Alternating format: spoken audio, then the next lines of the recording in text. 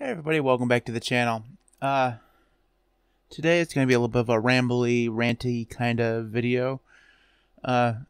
If you know me at all or you followed the channel for a little while, you'll know that I have a interesting relationship with Ubuntu and Canonical. I don't care for Ubuntu all that much, mostly because they chose GNOME as their desktop environment when they changed desktop environments, but that's beside the point. That's just a personal preference, really. My biggest issue has always been that they've kind of forced the whole idea of snaps down everybody's throats, and I don't care for snaps. And some of what I'm going to be talking about today is kind of more personal. You know, that these are personal feelings and ideas that I'm going to be expressing. So we'll just start off with that these are my opinions.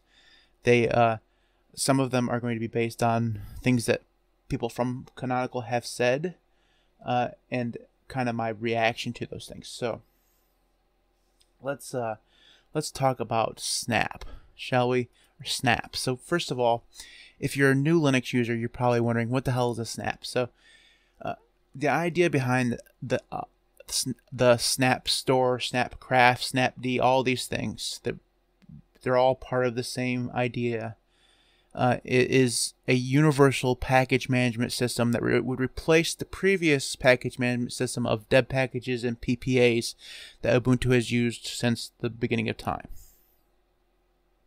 The idea is a good one.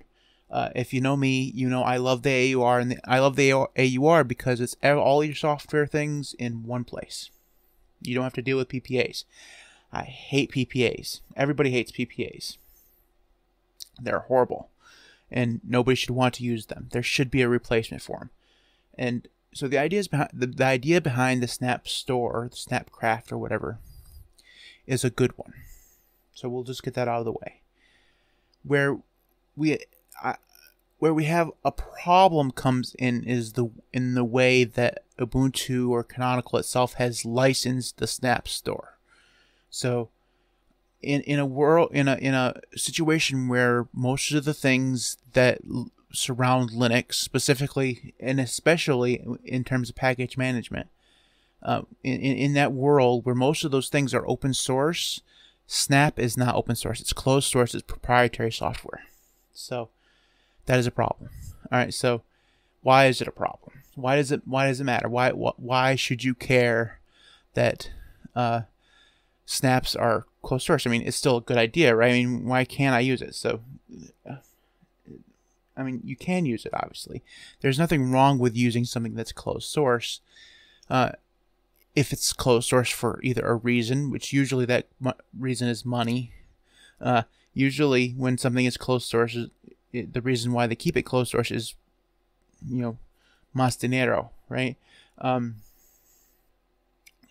In this case, the arguments from Canonical of why snaps are closed source is they have several arguments. Some of them make sense, some of them don't make sense. So the argument that makes the most sense is that PPAs aren't discoverable and that the Snap Store is, and that if they were to open source it, there would be multiple instances of the Snap Store, and therefore it would have the same problem of PPAs of having, if you want one program, you'd have to go to this Snap Store. If you wanted another program, you have to go to this Snap Store.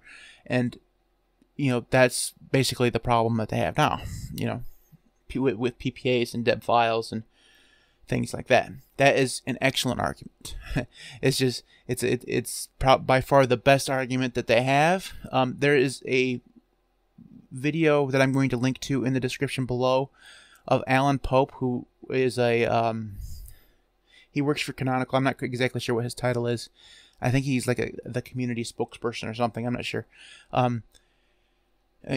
Where he explains this stuff, and that's by far his best argument of why Snap should remain closed source. Because if they open sourced it, there'd be an opportunity for somebody to come in and fork it and make their own Snap Store, and therefore you'd have fragmentation, which is, I love Linux, but fragmentation is a big problem.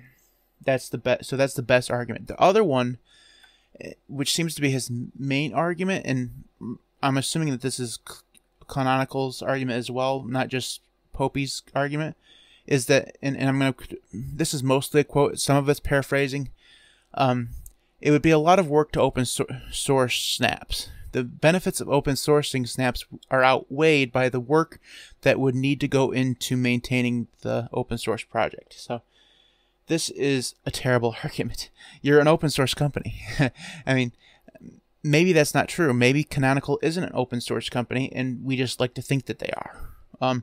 But for the most part, everything that Canonical does is, an open source project. It's, Ubuntu, Ubuntu server, all the flavors of Ubuntu. All of these things are open source. Now, they have done closed source software in the past. Launchpad is one of those, but they eventually open sourced Launchpad.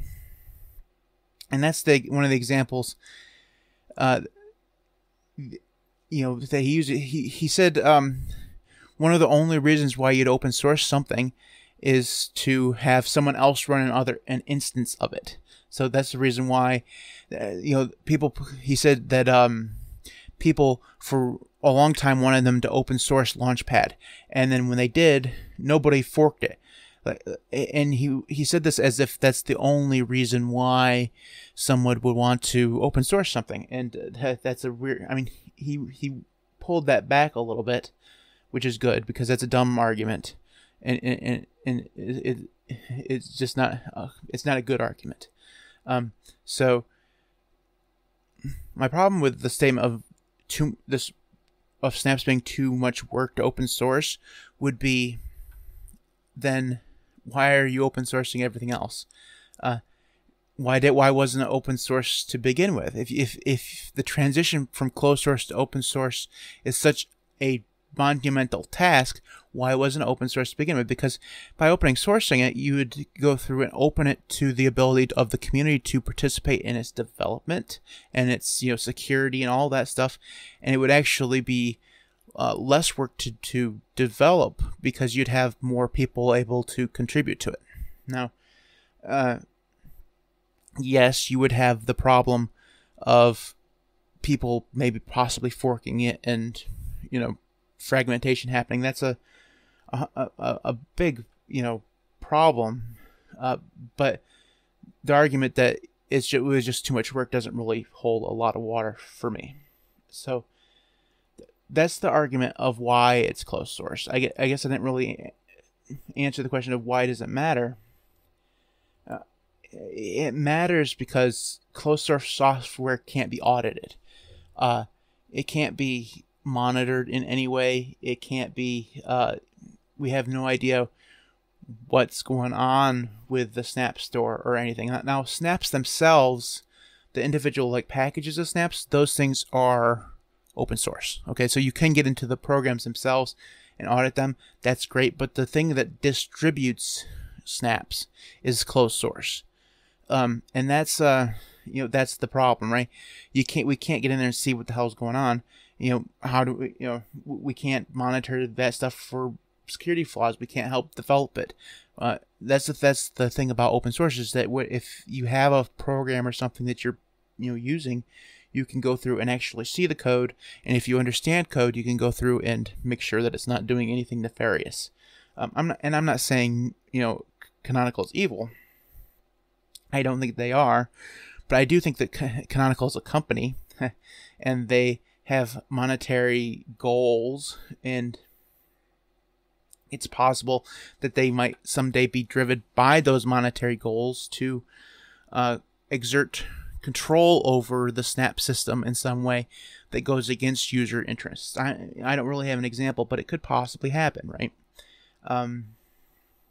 Because like I said, because they are a company and they eventually someday will have stock, shareholders or whatever, and it might come up where they have to exert control over the Snap store.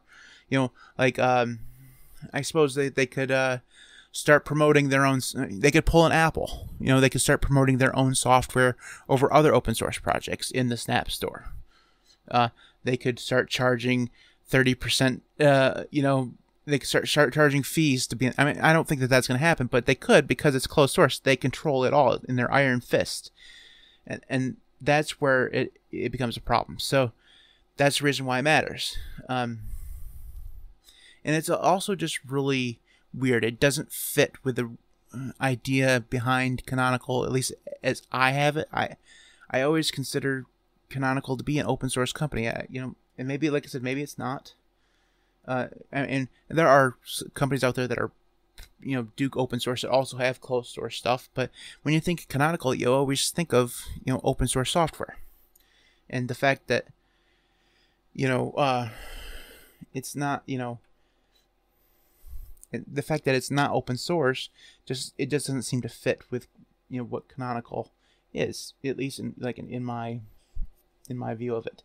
So there's another good example of why Snap should be open source, and it's a really weird example, but when you download Snapd, it creates a folder in your home directory called Snap. It's not a hidden folder. It can't be moved. It can't be renamed. It can't be deleted. It's just in your home folder, just like your photos and your videos in your desktop and your documents folders. And this is the most annoying thing in the world to me. And if it were open source, somebody in the community could go through and make it so that that's just a hidden file. Just add a period in front of it, and it'd be perfectly fine. Yes, it would require some work because every Snap probably looks for that specific file. I'm sure, so that's probably why it hasn't been changed yet. But that's just the most annoying thing in the world. I'm one of those annoying anal retentive people who just really want to keep my home directory as simple as possible. And the fact that Snap will install create a directory there that I can't move just makes me so angry. I mean, irrationally just tear my hair out, furious, to the point where I just won't use Snaps. I mean, honestly, I can get, though I don't like that Snaps are closed source, or the Snap source closed source. I don't like that, but I use other closed source software. I use, Telegram, and I use Discord, and I use Google Chrome on occasion. So I use other software that is closed source. So it'd be hypocritical of me to complain too much about it, although I would complain. But I wouldn't. It's the stupid thing about that file that really just it tips it over the edge where I just can't use it. So that's, in the end, this entire rant just had me talking about all that stuff, just, and it end up coming down to there's a file in my home directory that I don't like, and if the damn Snap store was open source, maybe somebody could fix it. There's a bug report for Snapd that is like 3 years old, maybe even longer, about that file, and it's just considered wish list. And so it's going to be one of those things that's just never going to change because it's just there. Anyways, so I told you it was going to be a ranty, rambly video, and it was. So if you liked it, give it a thumbs up. If you didn't, give it a thumbs down. I would love to hear your comments about the Snap Store in the comments below. Do you use Snaps? Does that Snap file in your home directory cause you as much angst as it does me? I would love to know. Let's get into conversation, because I would love to find somebody who actually doesn't mind it, because it just tans my hide. If you want to support the podcast in any number, you can do so in any number of ways. Follow us on Facebook, on Twitter. You can support us on Patreon at patreon.com/LinuxCast. You can also subscribe, which takes literally no effort. We do videos 6, sometimes 7 days a week. We also do a podcast every week. So there's just tons of stuff that's going on, and you can only find out about those things if you subscribe. So subscribe. We appreciate it. We'll catch you next time. Thanks for watching.